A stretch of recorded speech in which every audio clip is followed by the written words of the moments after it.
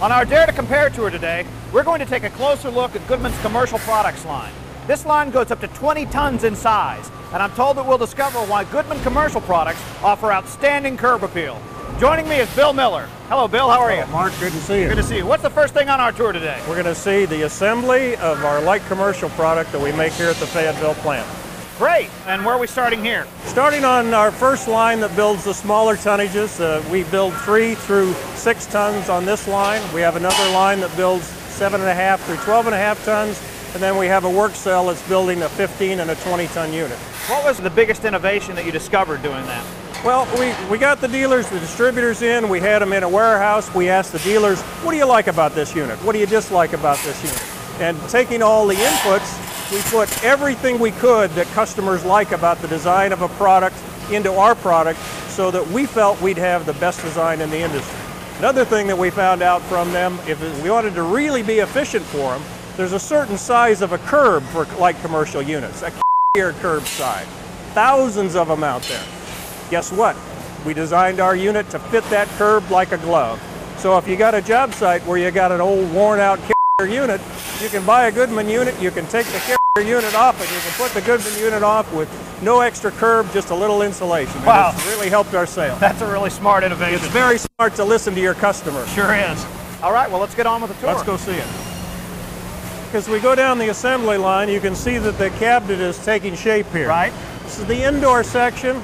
This is the outdoor section. Okay. Again, we talk to our customers. What's most important? And insulating the indoor section is very important. Absolutely. This is a weld gun. It actually has a weld pin that we weld the insulation to the interior panels so it can't come loose. We retain it on the outside edges, so that insulation is there to stay, never to fail in the product. That's great. Mark, the vast majority of our package units are package electric cool and natural gas heat. Okay. What you see here is a burner manifold assembly. Right. And this particular burner manifold assembly has 4 different burner tubes. We have 3, 4, 5, and 6 different burner tubes. The more tubes, the more capacity for heat. The beauty of doing everything yourself is we can build to order with very short lead times. Here you see in the unit the complete heat exchanger. And I might point out that we use the same tubular design with a wrinkle bend. Right, the wrinkle bend technology. That we use in our residential. We've got a heat exchanger that's gone over 2 million cycles without a failure. That's amazing. The best quality heat exchanger in the industry. I bet. And there you see it installed in a unit. This is where the unit gets its identity. Okay. This online printer is tied into our scheduling system, and this is the serial plate for the unit. Okay. This has the model number, the serial number, all of the different specifications, and all the barcoding information that identify this unit down the assembly line. But at this point, that unit has a name. Right. It's got a serial number, and that's how we track it from here on. In addition, this station is the first station in our critical component scanning process. Okay. Critical component scanning is a computer-based system that's tied into our master bill of material files that when this operator scans that serial plate, it tells him what that model number is, what the serial number is, then he scans the compressor, and it tells him that's the right compressor for that unit. In addition, this goes into a master database, so that this model and that serial number has a database file that keeps the serial number of that compressor, so we know right where they went. As you can see, the evaporator coil is already installed, and the condenser coil, this operator across the line is using an assist device to bring the condenser coil over and set in the unit. The compressor is outside of the coil. Right. Some of the designs put the compressor inside the condenser coil, where it's extremely difficult to get to. You almost have to disassemble the whole thing. Right. This part of the assembly line is where all of the interconnecting tubing to the coils have been installed and brazed together, and we're getting ready to put the indoor blower assembly. You notice the blower assembly table, she's got a scan gun as well, because this blower motor is a critical component to the operation of the unit. Okay, Mark, we're at the point of the line now where we've got a complete refrigeration system. Right. It's all brazed together. We've done a high pressure burst test to make sure there's no weak spots in the system. Sure. Then one of the most important elements of making sure you've got an effective refrigeration system is the evacuation of any moisture or any contaminants. Right. You see overhead, we've got these vacuum pumps that move along with the line. You see that gauge up there? The vacuum has to be drawn down to 100 microns or better, because having a clean system before we charge it with refrigerant is the key to quality. This is the charge board station. This is where the unit is charged with the precise amount of refrigerant. The way the operator does that, take the serial plate, scan the serial plate. No human intervention, no typing in a serial number. Right. The computer automatically reads what the serial number and model number it is. It's automatically programmed to put the exact number of ounces of refrigerant that goes in that particular model. For quality of the product, it's got to be right. Okay, the unit has been charged with refrigerant, and the coils were tested for leaks in the coil shop. Right. But we did do some brazing along the line here. Right. And as you well know, a leak in a unit is a dead unit. So at this point, we have an online leak detector, and this operator goes by every single joint to make sure that that refrigerant system doesn't have a leak in it. We've got a refrigerant system all evacuated and charged, but we need something to control the unit. And this is the control panel. So these all get tracked just like all the other critical components? These all get tracked, and that scan gun over there tells them that they're putting the right parts in the unit, so it's always built right. Okay, Mark, we're at the run test station, and this operator is our run tester. Right now she's doing a high pot test, which is a high voltage, low current test to make sure there's no loss to ground. There's no shorts in the unit anywhere. When we did do our customer research, single side servicing was very important. What I mean by single side servicing is, you see, you got the control panel on this side, you got the compressor on this side, you got the blower motor on this side. Everything can be done from one side of the unit. Sure. Customers told us one of the big problems they had with other designs is you had the control panel on that side, everything else on this side, so you'd activate on that side, come around on this side to see if it worked. Now she's hooking up the gas line.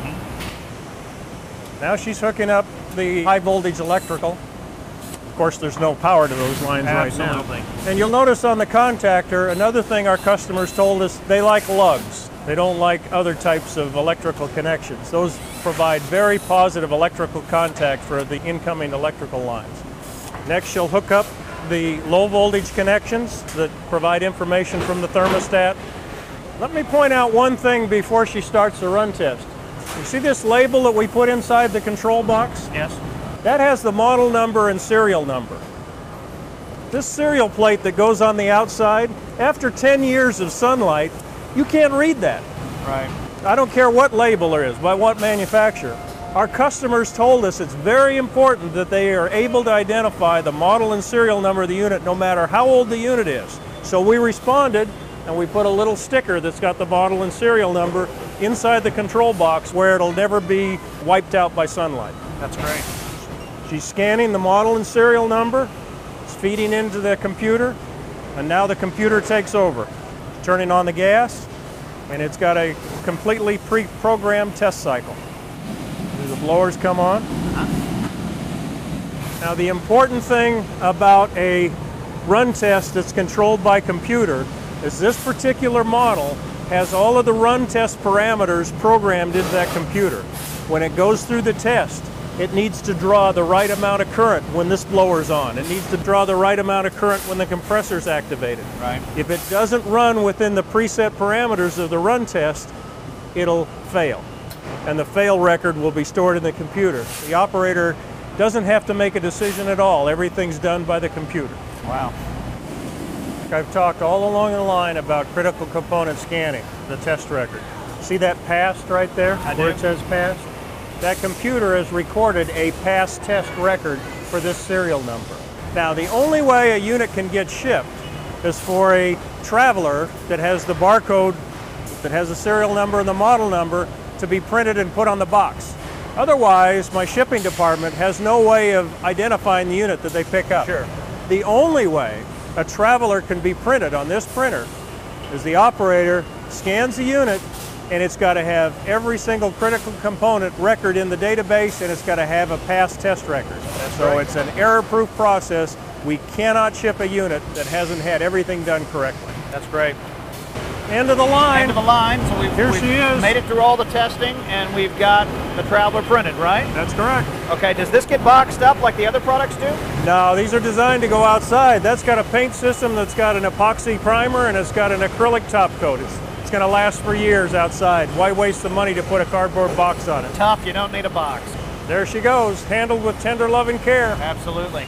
Let's go on to the next line, and we'll see the next bigger size chassis being built. Can't wait to see it. All right. This chassis runs 7.5 to 12.5 tons. Again, some of the same concepts and principles that went into the design of this product that I mentioned on the smaller, right. Same thing. Same thing. Designed the footprint to match existing curbs. All of our 7.5 and higher have 2 refrigerant systems. Right. Customers told us it's very important in a commercial application, if they have anything wrong with a unit, that if they just have one side go down and still have some cooling, they can keep their business running. Sure. We listen to our customer, and every design unit 7.5 and up has 2 equal size systems so that it can always be in operation.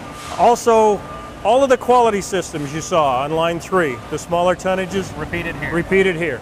Every critical component is scanned, every unit gets an evac and charge by computer, every unit gets a run test, and we can't print a Traveler on this line until all the database is filled and the run test passed record is in the system. Let's go see how this thing goes together. Okay, Mark, you can see the units coming together. We've got the gas heat exchanger installed in the unit now. We've got the evaporator coil. Control panel was just set here, and this gentleman is wiring it up. All the wires go through grommets so they don't get frayed by the sharp metal.